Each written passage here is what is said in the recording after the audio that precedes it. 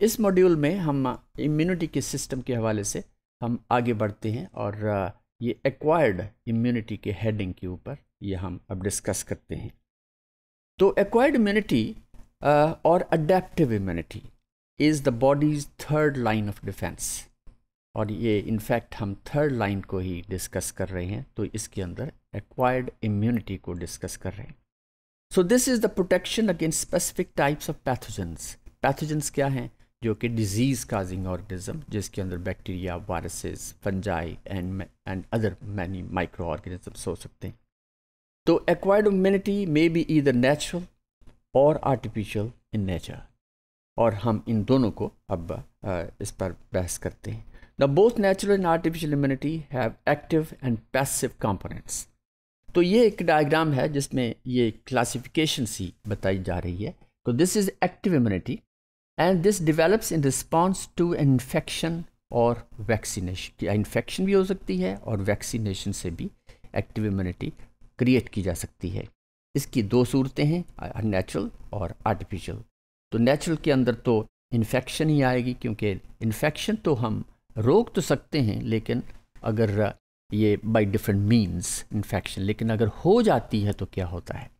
और उसके बाद फिर ये हिफ्ज़ मा तक़द्दुम पे आर्टिफिशियली हम उस इम्यूनिटी को क्रिएट करते हैं इंडिविजुअल्स के अंदर, और दिस इज़ बाय वैक्सीनेशंस, जो कि इंजेक्ट की जाती हैं, और इसलिए यहाँ पे कि सिरिंज का निशान दिया गया है। Now active immunity which results from the production of antibodies by the immune system in response to the presence of antigen। ये हम पहले भी बात कर चुके कि एंटीजन आएंगी, एंटीजन एंटर होती हैं in the form of different proteins or the foreign proteins, और बॉडी उसके खिलाफ फिर एंटीबॉडीज़ तैयार करती है, वो जो इंतहाई स्पेसिफिक होती है। तो active immunity comes from the exposure to a pathogen. Okay, now इस सिलसिले में ये एक बहुत इम्पॉर्टेंट नाम है एडवर्ड जेनर। वो he was an English physician और साइंटिस्ट था, और he was a pioneer in this field to create immunity, और उसने इस इम्यूनिटी को समझा भी और उसको फिर अप्लाई भी किया। वो क्या था, ये हिस्टोरिकली अगर हम बात करें तो वो उसने देखा, उसकी ऑब्जर्वेशन में एक बात आई कि अगर जो मिल्क मेड्स हैं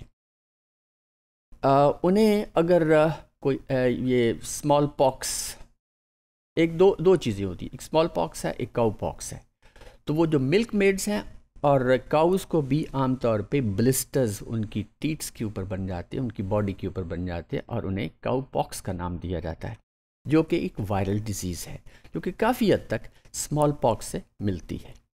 तो उसकी ऑब्जर्वेशन में यह था कि वो मिल्क मेड्स के जिन्हें एक दफ़ा काऊ पॉक्स हो जाता है और वो वहाँ से रिकवर हो जाते हैं या वो रिकवर हो जाती हैं, तो क्या होता है कि उन्हें दोबारा फिर अटैक स्मॉल पॉक्स का नहीं होता।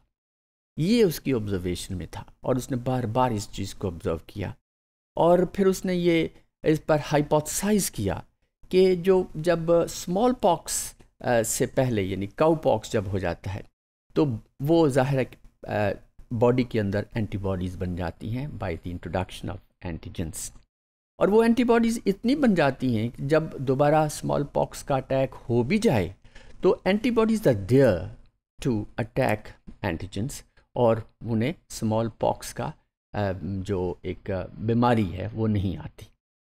और इसी बेस के ऊपर फिर उसने अब उसके बाद जब उसकी ऑब्जर्वेशन थी, उसने ये समझ लिया, उसने हाइपोथेसिस बना लिया। अब सबसे क्रूशल स्टेप ये था कि अब इसको टेस्ट करे, उसकी ये जो अंडरस्टैंडिंग है उसको अब टेस्ट करे। उस टेस्टिंग में उसने यूँ किया कि उसने एक ह्यूमन इंडिविजुअल, जो उसका प्रॉबली उसका बेटा ही था या फिर किसी और का बेटा था, तो वो उसमें उसने इंजेक्ट किया क्या स्मॉल पॉक्स के ब्लिस्टर्स में से, ये काऊ पॉक्स के ब्लिस्टर से उसमें इंजेक्शन दिया, ठीक है, और उसे ज़ाहिर है उसे तो डिजीज़ हो गई।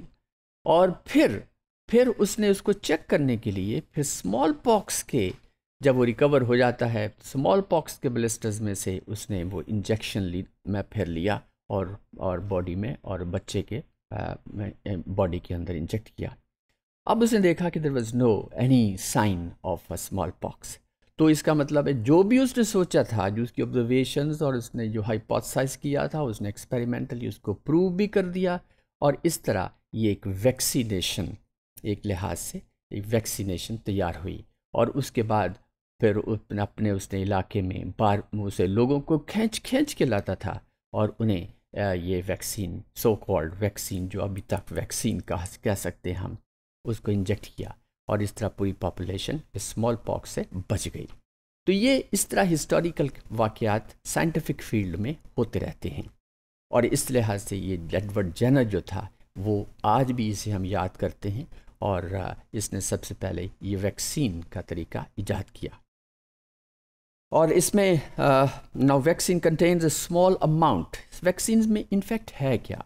It's a small amount of disease germ, जो कि वायरसेस भी हो सकते हैं, बैक्टीरिया भी हो सकते हैं, और पार्ट्स ऑफ द जर्म, इनके कुछ हिस्से भी हो सकते हैं। Now examples the मीजल virus, then whooping cough, then bacteria and tetanus toxoid.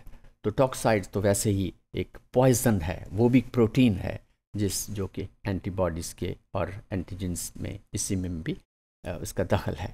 तो this is.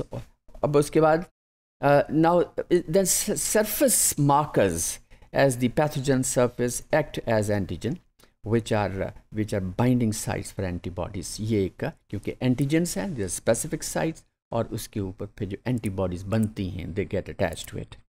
So the antibodies are usually they are Y-shaped protein molecules which can exist on their own or attached to the membrane of special cells। The body doesn't keep store। अब ये antibodies जिस तरह की बनती हैं वो store नहीं हो पाती, लेकिन इन्हें इसलिए हमें इस तरह की जब अटैक्स आते हैं या एपिडेमिक्स आती हैं तो हमें ये वैक्सीनेशंस करानी पड़ती हैं। तो उसके बाद है naturally acquired active immunity. This occurs when the person is exposed to a live pathogen, develops the disease and becomes immune, and develops the disease and becomes immune as a result of the primary immune response। Now once a microbe that is penetrates the body skin, यानी कि तमाम वो जो उसके defence lines हैं उसको पास करते हैं, तो थर्ड लाइन है डिफेंस की यही वाली एंटीजन एंटीबॉडी, जिससे ये this is something naturally acquired. क्योंकि जैसे कोई भी ऐसी बीमारी एपिडेमिक के तौर पे शुरू हो जाती है, लेकिन विद द पैस ऑफ टाइम वो इंडिविजुअल्स जो हैं उनमें ऑटोमेटिकली इतनी रेजिस्टेंस आ जाती है, इम्यूनिटी आ जाती है कि वो बीमारी वो फिर अटैक इतना नहीं होता। शुरू में थोड़ा सा माइल्ड सा होता है, एंटीबॉडीज़ प्रोडक्शन शुरू हो जाती है और फिर वो रिकवर हो जाते हैं completely। Now result from this infection of an immunization which passive immunity comes from naturally or artificial gaining antibodies। So as a result of natural passive immunity is a baby's protection। ये आपने देखा होगा कि ये जो ही new born babies को ख़ास किस्म के इंजेक्शन या वैक्सीन्स दी जाती हैं, उसका मकसद यही होता है कि उसमें एंटीबॉडीज़ की प्रोडक्शन हो जाए और वो एक्टिव एंटीजन भी जब आए तो वो कोई कर ना सकें, वो अटैक ना कर सकें।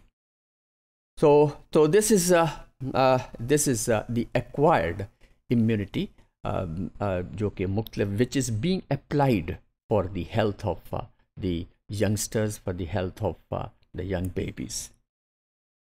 Now artificial acquired active immunity that can be induced by a vaccine as a substance that contains the antigen। और ये मुख्तलिफ वैक्सीन्स हैं जो आके आजकल कुछ 4 किस्म की वैक्सीन्स हैं which are being used for the health of the public। So this is all about